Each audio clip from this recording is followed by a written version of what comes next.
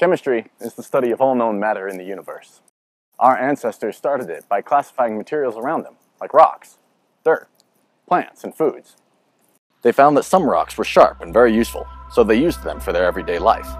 Later, they discovered minerals. These were stronger and could be made much sharper than ordinary rocks, so they switched from rocks to minerals. The chemical classification from these rocks and minerals was not made until much later, but the switch was a major improvement in technology at the time. We later classified a mineral as any pure, usually inorganic solid compound found in nature. For example, quartz is a crystal made from very pure silicon dioxide. It's a continuous framework of 2 oxygen atoms for every silicon atom, repeating to the edge of the mineral. The chemical bonds between oxygen and silicon are very strong, and that's what made quartz a good tool material. On the other hand, a rock is any combination of minerals, like granite.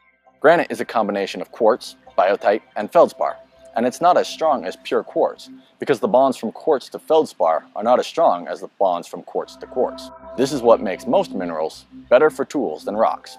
The more pure the mineral, the stronger it usually is. Soon, our ancestors began to find all sorts of minerals, such as cassiterite, which contained tin, and chalcocite, which contained copper. In the 4th millennium BCE, metal workers in what is now southern Iraq found that if they mixed copper and tin, they get a much stronger material than either of the 2 metals alone, or any mineral they knew of. Bronze had been invented. This could be molded into any shape, so it could be used to plow fields, make perfectly round wheels, and sharp swords. Not long after, hematite and magnetite minerals were discovered, giving rise to the Iron Age. These were good metals, but strong minerals like obsidian are so common in the Americas that some historians suggest this is the reason why Mesoamerican civilizations didn't develop advanced metalworking. How would you classify materials like sticks and rocks if you were a caveman? Do you think your geography would have an impact on your civilization's technology?